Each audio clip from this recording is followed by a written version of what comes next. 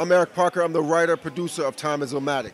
I'm One9. I'm the director, producer of Time is Illmatic. And what brings us here to Philly is we're showing the Time is Illmatic to the BlackStar Film Festival. We want to show a lot of love to what they do for film, what they do for community, what they do for culture, and it's important that we have our film play here.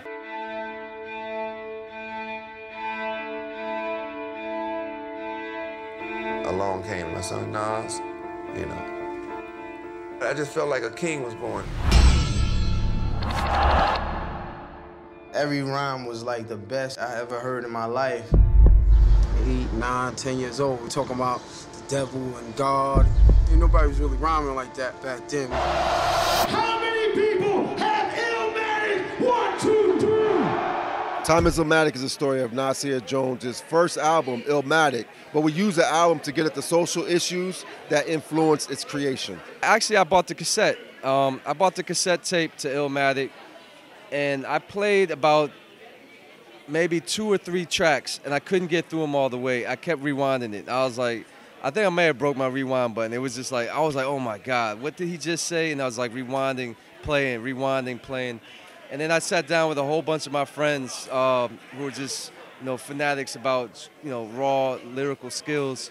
And I think we played that album over and over in a real hazy room. It was just something special. I first bought Illmatic on cassette tape before I bought it on CD. Played it so much that it popped. I probably bought Illmatic 7 times in my life. On cassette tape about 4, DVD about 3, because you lose them, something like that. Somebody comes over and they come up missing, something like that happens. So I bought Illmatic many times over in my life. Cassette tape, you burn it out, or you get it in a box when it eats tapes, something to that effect. But, my first reaction to Illmatic was the poetry that he was saying. It was so deep because it was so layered, but it spoke to us in our language. It was poetry, but it was also our language and high poetry. I think Illmatic is still relevant today. It's like any great piece of art. It gets more relevant over time. It doesn't shrink, it grows. It gets more complex. You learn more from it than you did the first time it came out. So now you listen to Illmatic, you learn more about who we are and who we were then and the context it was in the world. So it tells you so much more about the world we lived in then, now, than it did then. I mean, to echo what Eric was saying, Illmatic is a timeless album because it speaks to a generation that it doesn't age. I mean, you can listen to what he's saying lyrically. You can listen to the acapellas. You can listen to the instrumentals. And we can't forget the production on this album was just, at that time, you had some of the best producers in hip-hop making some of their best tracks that they felt connected with his lyrical skill. But again, it's like it connects to issues that transcend time and generation. I mean, if you look at Marvin Gaye's What's Going On, that album still holds weight many years, like almost 40 years later. It's like there's certain albums that really speak to a generation, and this was one of them. And this will always stand the test of time as one of the greatest albums ever made.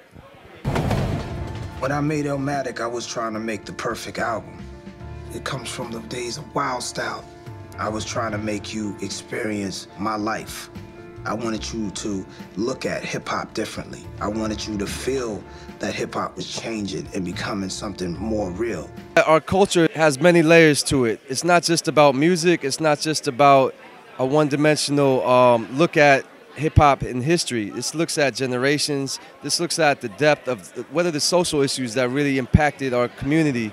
Nas does it so eloquent and so raw and so gritty with the way he portrays, a lifestyle in Illmatic. For us, it was a really easy choice to make this movie because we felt like this was the one album that connected to our community and our culture and who we are. I mean, we both felt like this is the one album that really stands the test of time, and we had to make a movie to really tell that story. If you didn't make it here at the BlackStar Film Festival tonight to see Time is Illmatic, you'll still have a chance in October to see it either on demand or in theaters. But we encourage you, to please check it out in theaters. Bring your family members, bring people who may understand or may take something away from the messages and the themes of Time is Illmatic. It's deeper than just a music story. It goes beyond music and explores what the conditions were that created the music. And in doing so, it tells a story of generations and how we got where we are today.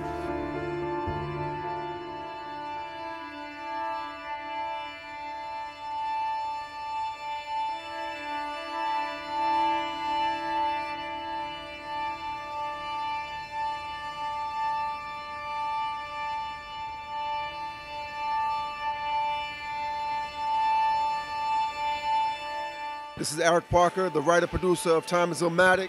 This is One9, director-producer of Time is Illmatic, and you're watching Reelblack. Check it out, Reelblack.com. It's official. Yeah.